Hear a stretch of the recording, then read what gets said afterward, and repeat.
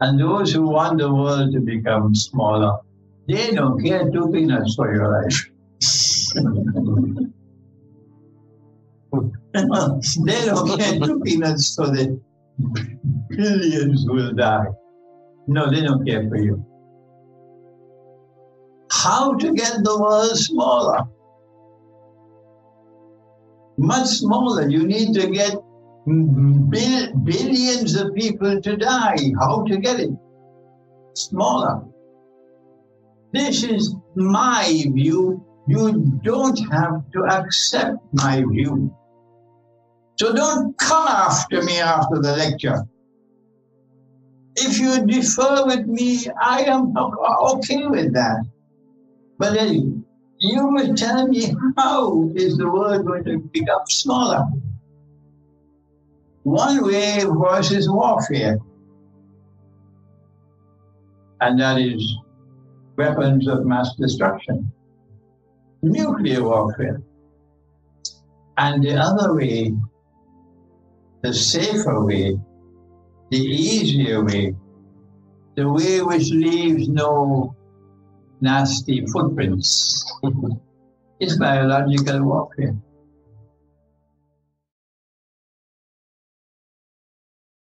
Okay, Assalamu alaikum wa rahmatullahi wa barakatuh.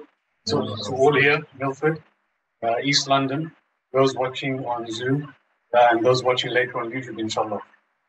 We are very honored today to be in the presence of such a highly educated and esteemed scholar and philosopher. The Sheikh has authored numerous books which are on sale here today. All of the books written are on very important but overlooked topics, such as riba, Jerusalem in the Quran, the Dajjal and the Jasad, Constantinople, recitation according to the moon, studying according to the stars, as well as understanding the great war ahead, Gog and Magog, the beginning and the end of history.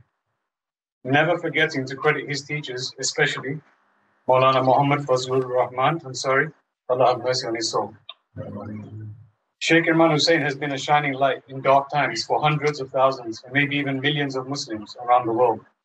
For decades, the Sheikh has blessed us with his insight by combining his geopolitical and socio-economical knowledge with Islamic eschatology, in which the Sheikh is responsible for pioneering and still appears to courageously stand alone in accurately explaining the world that we live in today. This appears to be of utmost importance as it enables the Muslims around the world to snap ourselves out of our sleep and out of our own ignorance, and instead to think critically in order to preserve our iman, especially at the time of our death. And on this note, speaking about our death, there could not be a more befitting topic for the Sheikh to speak on today, as many of us are well aware of the confusing and deceptive times we live in. We pray that we all maximize the time we have left with the Sheikh before he flies back to his home in Trinidad and Tobago. Please keep the questions short, concise, and relevant to the topic of today's talk. Without any further ado, Sheikh Imran Hussain, Biological Warfare in Akhir Zaman. Bismillah ar-Rahman ar-Rahim. We begin with Allah's blessed name. We praise Him and we glorify Him as He ought to be praised and glorified. And we pray for peace and for blessings on all His noble messengers, and in particular on the last of them all, the Blessed Prophet Muhammad sallallahu alayhi wa sallam, as we greet you from Masjid Noorul Islam in Ilford, in London, in Britain. Okay. Assalamu alaikum wa rahmatullahi wa barakatuh. I want to begin by thanking Masjid Noorul Islam for their invitation for me to lecture in a masjid in Britain. This is a good sign. And that we should be talking to you today on this critically important subject of biological warfare in Akhir Zaman. Akhir Zaman means the end of time and time. It is a monstrously evil subject. And it is a terrifying subject. And so we have to begin with a word of comfort for what is to come afterwards.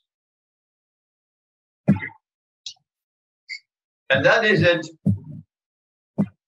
Allah subhanahu wa ta'ala has given us words of comfort in the Quran.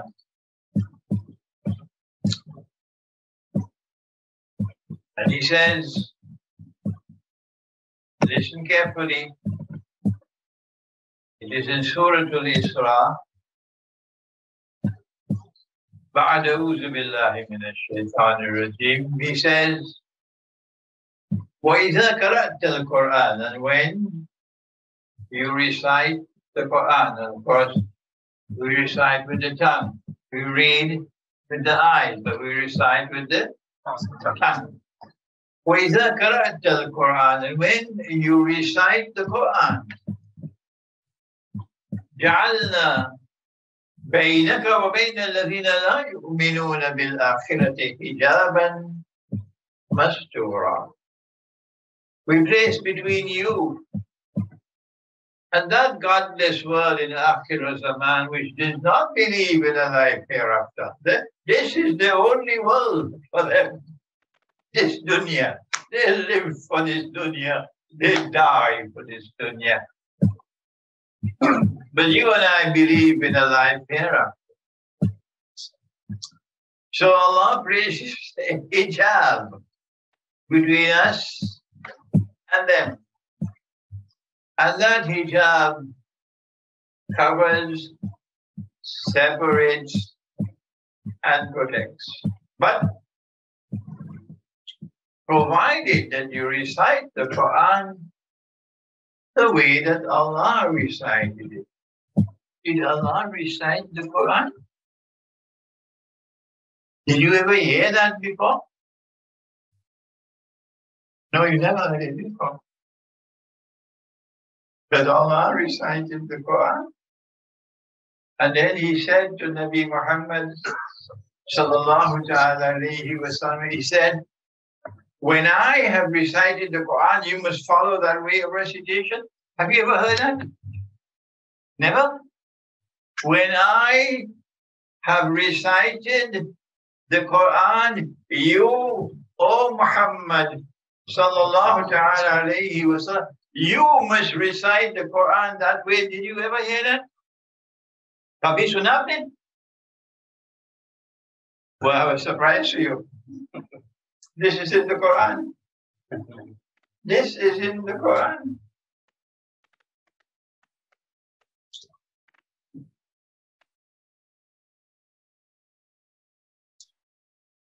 Inna alayna jama'ahu wa Quran. O Muhammad, alayhi salatu wasalam, you recite, you are receiving these revelations. And you don't know where it's going. So I am telling you, O Muhammad alayhi salatu wasalam, I will bring all the revelations together. Jama'ahu, bring it together as a whole. And when I have done that, I will recite the Quran. Wa Quran. Now listen to the next verse. This is Surah Al-Qiyamah. You don't believe me? Go check it. Check it out. فَإِذَا قَرَأْنَاهُ. This is in the plural. First person plural. And when we have recited, I use the singular. And when I have recited, وَإِذَا قَرَأْنَاهُ فَاتَّبِعْ قُرْآنَ, you must follow that way of recitation. First time you heard it? And this is in the Quran. ثُمَّ إِنَّ عَلَيْنَا جَمْعًا ثُمَّ إِنَّ عَلَيْنَا بَيَانًا. After we have taught you how to recite the Quran, then we'll teach you the Quran, the meaning of the Quran. So you can't study the Quran unless you are first reciting the Quran. I wish I had the time today to teach you how to recite the Quran, because nobody is doing that the correct way. But I have a book entitled The Quran and the Moon, Quran or Chan. We don't have it in Britain as yet. It's available in Pakistan, in Urdu and in English. But you can get it from my website. You can download it free of charge and read that book. You have to recite the whole Quran. How old are you? 10. That's best age. 10. By the age of 10, your children must be reciting the whole Quran from cover to cover. This is called khatam. Khatam means to complete the recitation of the Quran. Every month, not January, February, the lunar month. And therefore you have to recite the first juz, the first part, or sipara, on the first day, and the second on the second day, and the third on the third day. But Allah has prohibited you from chopping the Quran, from cutting the Quran in pieces. Then no, the first juz is until 141 in Al-Baqarah. Chop! You do that? He says in Surah Al-Hijr, For Rabbika, O Muhammad alayhi salatu wasalam, I take an oath by your Rabb. لَنَسْأَلَنَّهُمْ أَجْمَعِينَ عَمَّا كَانُوا يَعْمَلُونَ. I'm going to question every single one of them for what they have done to this Quran.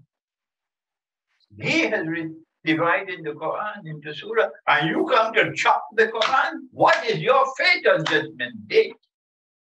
So the first juz, of course, every juz must begin with Al-Fatiha. Chabi hai, this is the key. And the first juz, therefore, is Al-Fatiha and the whole of Surah Al-Baqarah. The second juz is Surah Al-Fatiha and the whole of Surah Al-Imran. That is the way you have to recite the Quran. So get the ajza from my book and recite the Quran that way. And if you recite the Quran the way that Allah recited it, then there are words of comfort for you, to give you some hope in these hopeless times, that this Quran can protect you in this age of biological warfare. And this Quran, come forward. Come on, fill up the space here, fill up the space. Come, fill up the space here. This Quran can protect you in this age of biological warfare. Now then, with these words of comfort, we can now turn to this monstrously evil and this terrifying subject of biological warfare in Akhir Zaman. Don't leave this masjid in a state of hopelessness. No. You still have the Quran. And the Quran can protect you and protect your children, your family. Nabi Muhammad alayhi salatu wasalam prophesied about Akhir Zaman. They said in Akhir Zaman there'll be great liars. So beware. People who tell lies present to you an external form which differs from the internal substance. So you are deceived when you tell lies. He said that Dajjal will come with two things, the river and the fire. But his river, which looks like the cool waters of a river, is actually a fire. And his fire Everyone is running away from it. That's the cool waters of the river. And so things are not going to be what they appear to be. You have to penetrate, tell your medical doctors that medical science is inadequate to deal with biological warfare.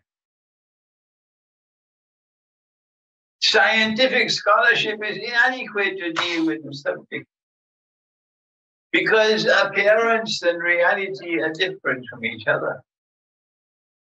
How do you deal with a world in which things are not what they appear to be? The answer, and I have not come with boxing gloves against the Darul Uloom. I'm just trying to wake them up. If they will listen to me, it will be beneficial for them. The answer is conventional scholarship cannot penetrate beyond appearance to reach reality. The answer is conventional scholarship cannot penetrate beyond appearance to reach the internal reality of a subject. But then what kind of scholarship do we need in Akhir Zaman? And the answer is there in Surah Al-Kahf. If you want to study and understand biological warfare in Akhir Zaman, forget it, you can't do it with conventional scholarship. And Surah Al-Kahf of the Quran, in one of the most beautiful passages of the whole Quran, explaining Akhir Zaman, the encounter of Musa alayhi salam with Khidr alayhi salam. I just taught this subject in Albania. The encounter of Musa alayhi salam, who is used in this subject to represent conventional scholarship. What's the color of the cow? What's the size of the cow? What kind of cow is it? Conventional scholarship. And in this encounter between Musa alayhi salam and Khidr alayhi salam, Khidr got his name, his nickname, Green, Mr. Green, because his scholarship is not conventional scholarship. His scholarship is like raindrops falling from the sky, a fresh breeze, which brings the dead heart back to life, when everything becomes green where formerly it was barren. This scholarship can take a people by storm and transform an entire people. This scholarship. Conventional scholarship can't do it. And three things occur when Musa alayhi salam follows him. Number one, the boat. I'm not seeing you shaking your head. The boat. Yeah. Yes. Right. Number two, the boy. Number three, the wall. On all three occasions, conventional scholarship came to one conclusion.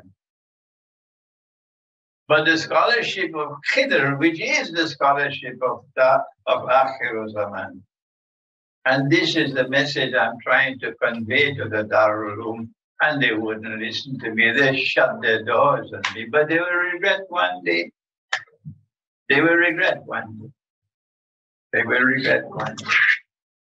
The scholarship of Khidr alayhi salam, this is the scholarship that you need for Akhir Zaman. That conventional scholarship cannot work in Akhir Zaman.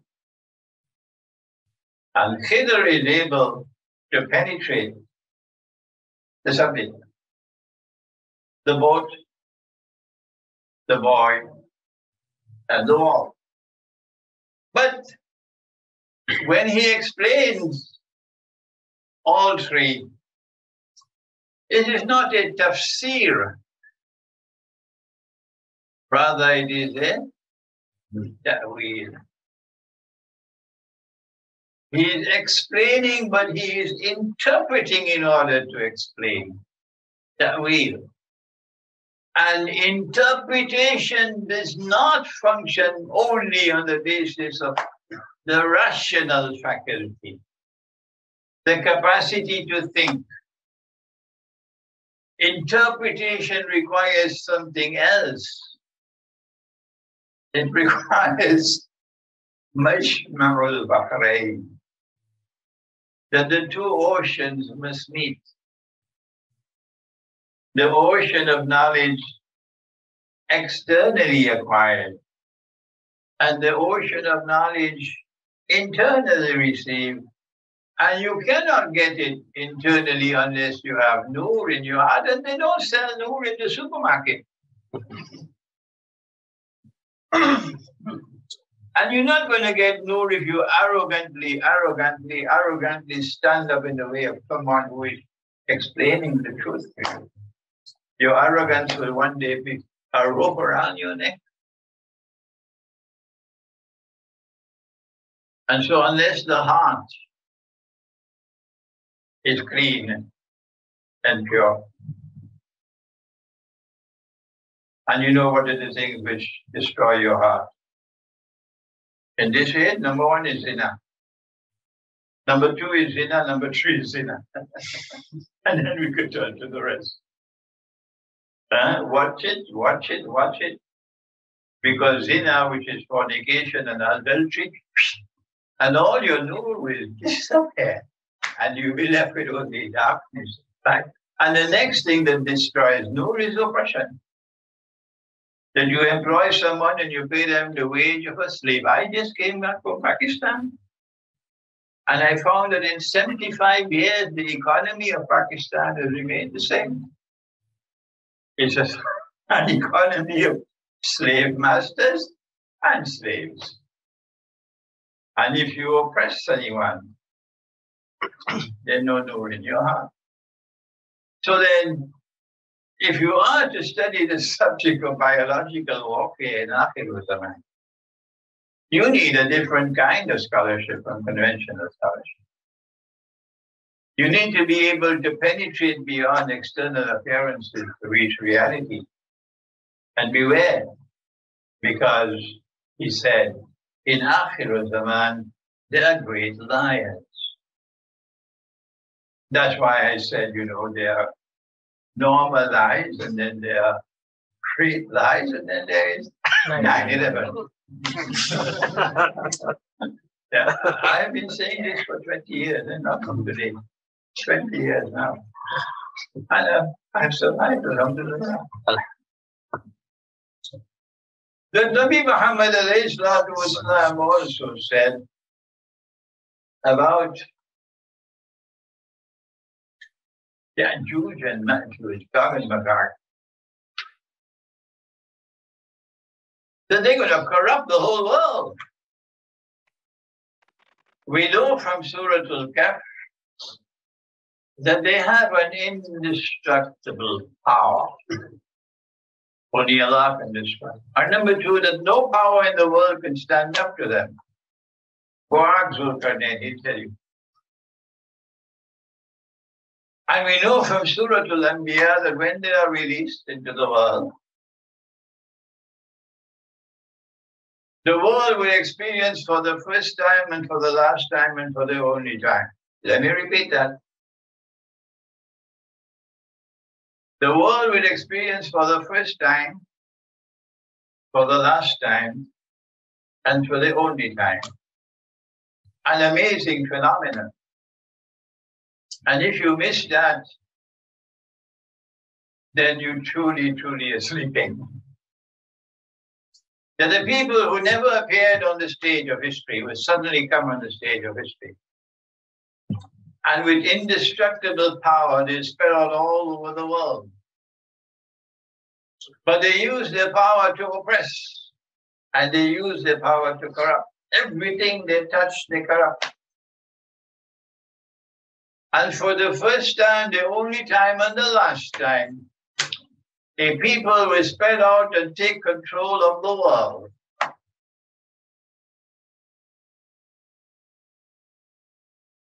And when they do that, they will then use that control over the world to bring a people back to a town which Allah had destroyed. And the people had been expelled from that town and had been banned from ever returning to reclaim that town as their own. Until this unique phenomenon occurs, that is spread out all over the world and they take control of power all over the world. They will bring these people back to the town to reclaim it as their own. It happens only once in history. And if you can't see that, you're blind. Or you're stuck in some piece of concrete with a solitary hadith that you don't understand and you misinterpret. And you're betraying the Quran and disrespecting the Quran. But there are people, no matter how many times I teach the subject, they never listen to me. So let's wait. On Judgment Day, we'll see who is correct and who is wrong, who is misguided and who is rightly guided. Dr. Muhammad Iqbal, but in Pakistan they call him Allama Iqbal. But I say great men don't need any titles. Dr. Muhammad Iqbal, about 100 years ago, he wrote in poetry, खुल गए याजूज और माजूज, खुल गए याजूज और माजूज के लश्कर तमाम. All the forces of Gog and Magog have been released.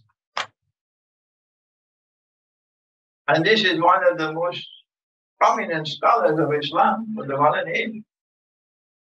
Another man to be trifled with. Chashme Muslim dekhli tafsir harfi yansirun. Iqbal is saying, go back to the Quran and go back to that passage in Surah Al-Anbiya, which ends with the word Yansirun. Which town is it? Our Prophet said, Sallallahu Alaihi Wasallam, that Gog and Magog will be destroyed by Allah in Jerusalem. The town is Jerusalem. So Jerusalem is destroyed and the Jews and the Christians, the Israelites, were expelled. A ban was placed on them. They could never return to reclaim Jerusalem as their own. Until when?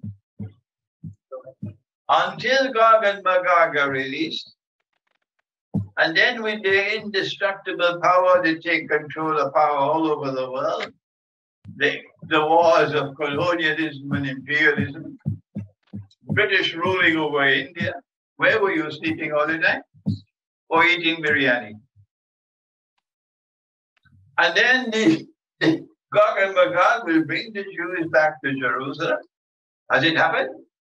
Yes. Huh? Has it happened? Yes. Yes. खुल गए याजूज और माजूज के लश्कर तमाम. And so Gog and Magog today control the world.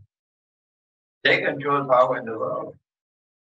And very clearly, for those who have a little bit of capacity to think, it is modern Western civilization which, with indestructible power, was released into the world. And the armies swept the world. And they took control of power all over the world. Whoever stood in their way, they brutalized them. And it is the modern West which brought the Jews back to Jerusalem to reclaim it as their own. And so if you have £5 worth, Pakistan, I'd say 5 rupees worth of intelligence, you know. Forget them who refuse to think. History will leave them where they are. Hard. But you can think. Gog and Magog are those who control power in modern Western civilization. With these words, they'll close the masjid to me. They'll shut the doors of the masjid for me for preaching the truth. Wait, we'll see what's going to be the end of this story. And so if you want to study biological warfare, you need not only to penetrate beyond the appearance to the reality, but you have to recognize who are the authors of this monstrously evil kind of war. Biological warfare. One more thing, and that is that Surah Al-Mursalat of the Quran tells us of a shadow. For those who've been rejecting the signs of Allah, the truth which has come from Allah. So Allah is sending a shadow upon the world.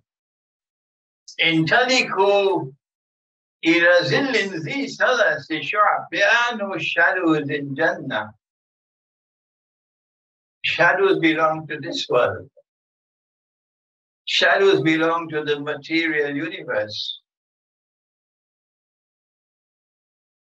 Intaliku ila zillin zi salasi shu'ab. Proceed now, let history proceed to a shadow which will come upon the world, and we should have three parts. Three parts of a shadow. And when the three parts are over, the shadow will be gone, and then you see the reality itself. My eschatology tells me that's Dajjal. But I don't want you to accept my views until you have done some thinking of your own. And you have come to the conclusion that I have come to. Otherwise, such students are a danger to me, who simply accept everything. You are a danger. I want you to think. And in the hadith of Tamim al-Dari, our Prophet said the same thing. Alayhi salatu wassalam. That when Dajjal is released, he will live for 40 days on earth. 40, not mathematical 40. One day like a year, first part. One day like a month, second part. One day like a week, third part. وَسَائِرُ أَيَّامِهِ كَأَيَّامِكُمْ. And then the shadow disappears. And his day is like our day. He will be in our world of space and time. But only after the three parts of the shadow will be finished. Because I am a scholar of international relations, which I studied in 2 universities,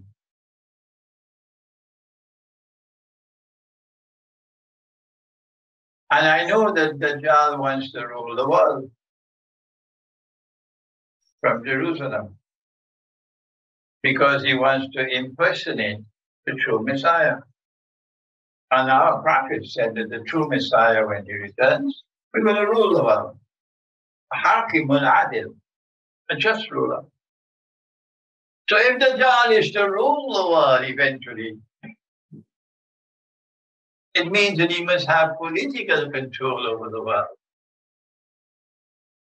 That he must have economic control over the world. And economic control requires also monetary control over the world. And that he must also have military control over the world. This is international relations. So I came to the conclusion 25 years ago, when I was still in New York, that Britain did not emerge as the ruling state in the world by accident.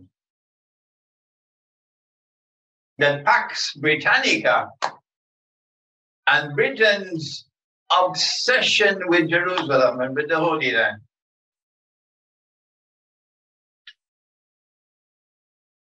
implied that Pax Britannica is located in the first part of the shadow. And I wrote that in my book, Jerusalem in the Quran. We have very few copies now left in Britain. I don't know how many we have there in the back. Pax Britannica is the first part of the shadow, and I wrote Jerusalem in the Quran, say that, 20 years ago. And then I noticed that the United States of America replaced Britain as the ruling state in the world. And I said, it didn't happen by accident. The United States didn't simply fall out of the sky, but rather this is the transition from part one to part two.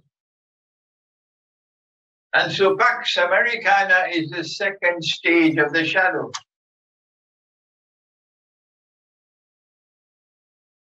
But America is big.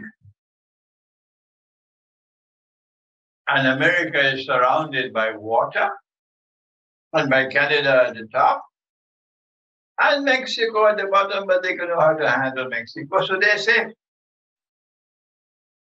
They're safe. You can't attack the United States. Who has attacked the United States in 200 years? And Britain is surrounded by water. And before the age of the aircraft, the only way you could attack Britain is if you had a very powerful navy. And Pax Britannica was unique in that Britain had the most powerful naval force in the world, and no combination of rivals could challenge it. That's why one of the reasons for the First World War was to tell Germany, you cannot challenge our dominance as a naval power. But biological warfare now becomes important in Akhir Zaman. Why? Do I need to continue the lecture? The intelligent people already know where the lecture is going. You already know. Hence, then the third stage of the shadow will witness a transition from Pax Americana to Pax Judaica. This was written 20 years ago in Jerusalem in the Perang. 20 years ago. But while Britain was immune, so long as you didn't have aircraft, and the United States was immune from warfare, you can't attack the United States. They're so big, they're surrounded by water, they have Canada at the front, and they can handle Mexico. Something called the Monroe Doctrine. We will not allow any government, any state to intervene in Latin America which threatens our interests. The Monroe Doctrine. But when you have the passage to Pax Judaica, something different is coming up. Completely different. Israel is very small. And Israel is surrounded all around by those who hate and despise it. And the prophecies which have come from the prophets are that Israel is going one day to perish. So how can Israel survive? There are two possibilities. The first is that Israel must expand and become as big as the United States. Or the other is that the world must become much, much smaller. Which one would it be? Which one would it be? Is Israel going to expand and become as big as the United States? Or is the world going to shrink and become much smaller? The answer is This is my view. You don't have to accept my view at all. My view is that the world is going to become much, much smaller. So it becomes manageable for Israel. And those who want the world to become smaller, they don't care 2 peanuts for your life. They don't care 2 peanuts for the billions who will die. No, they don't care for you. How to get the world smaller? Much smaller. You need to get billions of people to die. How to get it smaller? This is my view. You don't have to accept my view. So don't come after me after the lecture. If you differ with me, I am okay with that. But then you will tell me, how is the world going to become smaller? One way, of course, is warfare. And that is weapons of mass destruction, nuclear warfare. And the other way, the safer way, the easier way, the way which leaves no nasty footprints, is biological warfare. And so I introduced the subject of biological warfare in Akhir Zaman in the context of a Pax Judaica which wishes to replace Pax Americana. And the predicament of an Israel which is small and surrounded at all sides by those who hate that country. Is this the biological warfare which will reduce the world's population substantially? Is this it? Only some people can answer that. Not me, not you.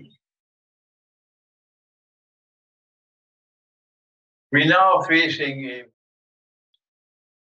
for the last almost 2 years in the world. And while I was in Pakistan, I lectured on this subject several times and I argued. I don't know whether your Darul Uloom has made an effort to, but I did it.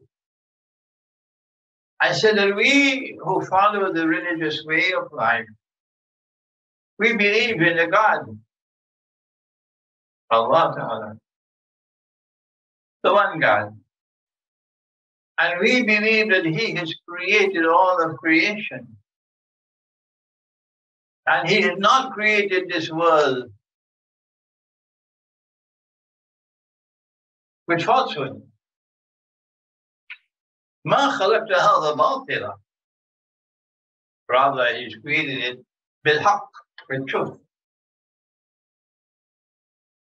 And so beneath material reality,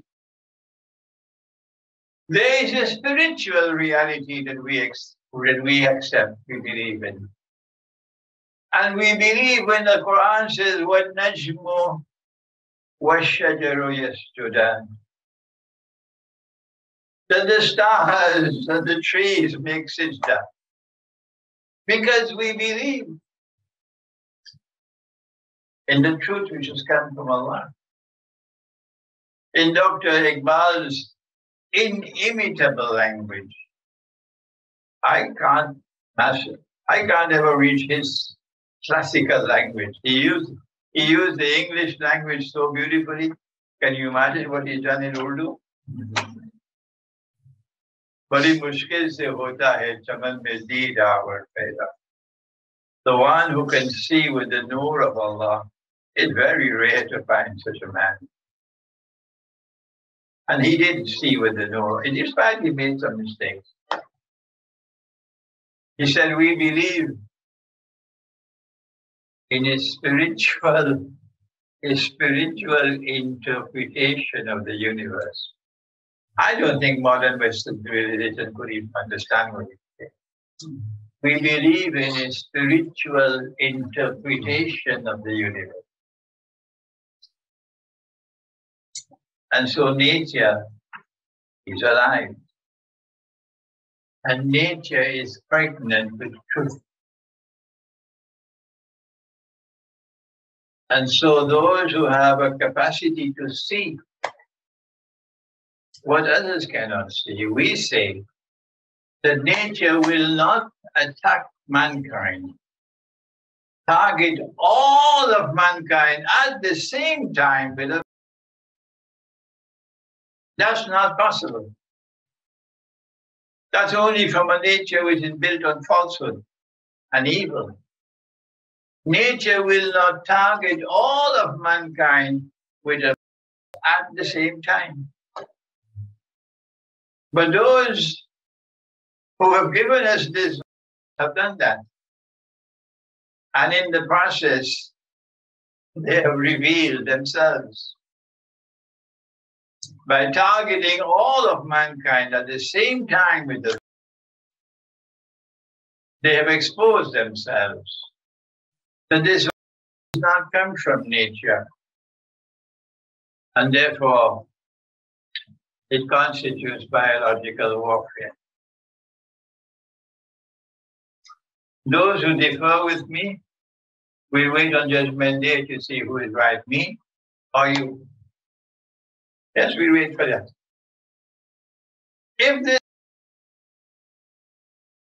represents biological warfare, which no doctor has the competence to speak about it, no scientist has the competence to deal with this subject.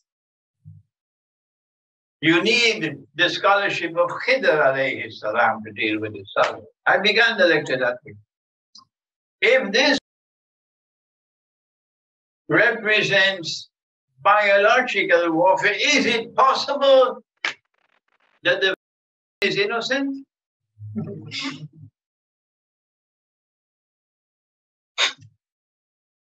No. Those who still have the capacity to think would know that no, the will also be a part of the biological warfare. In fact, it might be far, far more dangerous than the. And so I have made it known that I am not going to take.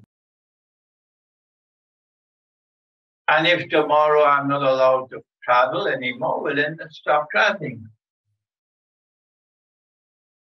But the reason why I can say I'm not taking them, inshallah, is because I don't have a mortgage on a house,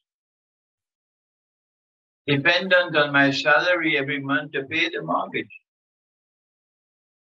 And if I lose my job, my family will be on the street. I did not trade my freedom for a mortgage. Those of you who have traded your freedom for the American or the British dream of a house that you buy on mortgage, you regret having lost your freedom. You regret having lost your freedom because you are stuck now. You have to remain in your job to pay the mortgage. And the only way you can remain in your job is by taking the. So don't ask me, Sheikh, what to do.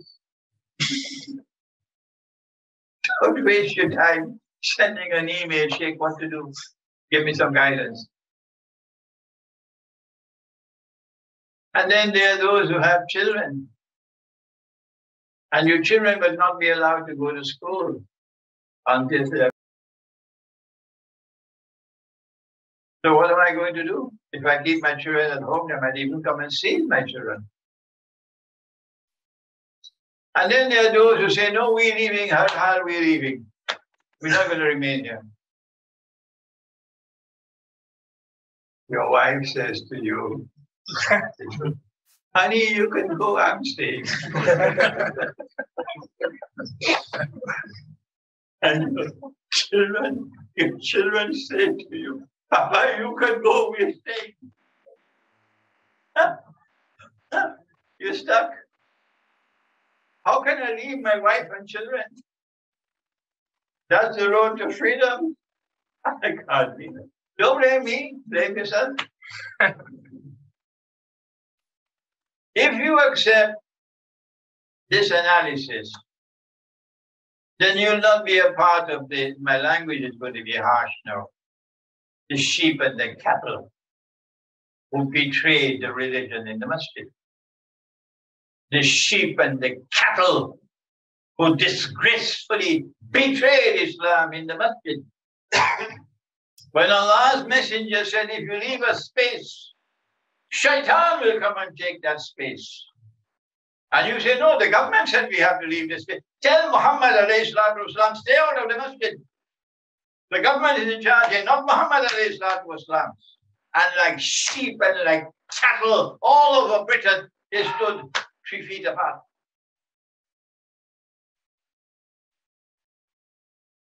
On Judgment Day, you know who it is who wanted you to do that and who is laughing at you now.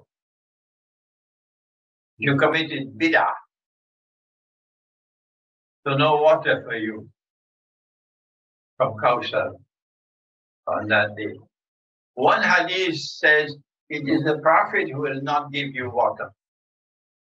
And the Prophet says no water for you because you changed the religion.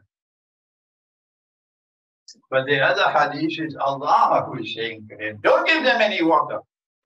They change the religion after you left. And the sheep and the cattle will obey the order. You cannot perform salat in the masjid without a...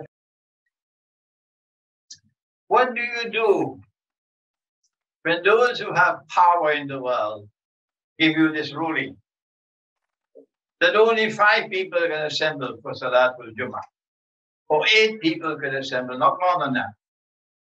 And you must stand 3 feet apart and you must wear. What do you do? The answer for those who have a little bit of common sense is it is better to stay home and perform your salah than to go to the masjid and change the religion. They're going to be angry with me now all over Britain for exposing their betrayal. Same people who close the doors of the masjid on me. But alhamdulillah, that these words can reach the masses in Britain. And they're listening to me. And those who betrayed the religion are now going to be the laughing stock of the world. So what do we do? Our Prophet said, when a plague breaks out, today is called an epidemic. If you are in the area where the epidemic is taking place, don't leave. And if you're outside, don't enter. But he never said, shut down the market. He never said, stop going to the masjid. He never said, don't go and visit your neighbor who is ill. He said, if you stay where you are, not running away, and you die, you're shaheed. Would you believe it? There are people who say that they are Muslims and they're running away from shaheed. They don't want to be shaheed. The I've been with this for almost 2 years now. And I'm in a masjid and speaking truthfully to you. I have never known any fear in my heart for even one fraction of a minute for all of these 2 years.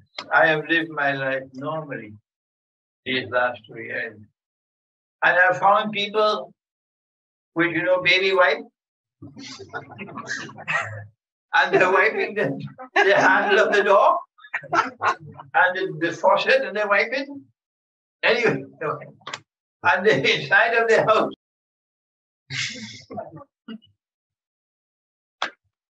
Can you imagine the taxation of that heart? Living in constant fear. Our Prophet ﷺ, however, told us that the time will come when a believer, in order to preserve his deen, will have to flee to the mountainside and places where rain falls. taking with him some sheep and goats. You're not going to find any social distancing out there. In the remote countryside. And Albania, you got lovely mountains. Oh, yes. You have lovely, like the north of Pakistan, lovely mountains, mashallah. You go to the mountainside, the places where rain falls. You withdraw from society. You produce your own food, your own milk and meat. And your religion will survive. You remain in the city, and you're going to lose your religion. But our Prophet ﷺ also said, one of the signs of the last day is that the Arabs are going to experience plague, which is epidemic. And they will die the way sheep die in a plague. I have a few minutes left before the Azan. And I came to the conclusion more than a year and a half ago, when the virus first started. I came to the conclusion that this has come from Dajjal. And this has not occurred accidentally. That there was an enormous amount of planning that took place prior to the emergence of this. And the is meant to proceed stage by stage, incrementally, until it reaches its conclusion. That conclusion could not only be vast amount of deaths around the world, but more importantly, that the Arabs will be wiped out by plague, prophesied by the Prophet himself. And so if it will be DNA specific for the Arabs, or if it is meant for them, will wipe out the Arabs in Israel and around Israel, where they live in densely populated communities. And this, of course, is meant to facilitate facts today. You'll have a lot of time after Salatul Isha for questions and answers. I have by no means exhausted the subject. I had to spend some time on that very important introduction in order to take you to the subject, which is monstrously evil and terrifying. But I had to give you that message of hope at the beginning, so you would not leave the masjid in terror. And that is that if you recite the Quran the way that Allah recited, I read my book, the Quran and the Moon, forget that way. Then the Quran can protect you. Allah will place a hijab between you and that godless world. And that hijab will cover you, separate you from them, and protect you. And I had to tell you at the beginning that our Prophet says that in Akhir Zaman there will be great liars. So don't take things at their face value. That the external form is different from the internal substance. And if you cannot penetrate the internal substance, you'll be misguided by the external form. Those who can penetrate the internal substance are few, bade mushkil se hota hai chaman mein deedawar kaida. The man who has the capacity to penetrate the internal substances is born very rarely. So you have to search for those who have the profile of Khidr, alayhi salam. I am now 83 years of age by the moon. I have to say that because Allah says in the Quran, did you know that? I gave you the moon لِتَعْلَمُوا عَدَدَ السِّنِينَ وَالْحِسَابِ. I gave you the moon to count the years and to compute time. So 83 years by the moon and almost 80 by the sun. So my time is coming to an end, but the young ones have to be brought, educated and taught and brought to life. That from amongst them we might have the profile of Khidr alayhi salam. And they might be able to teach the Darul which is not willing to listen. ربنا تقبل منا إنك أنت السميع العليم وتب علينا يا مولانا إنك أنت التواب الرحيم برحمتك يا أرحم الراحمين. Exactly.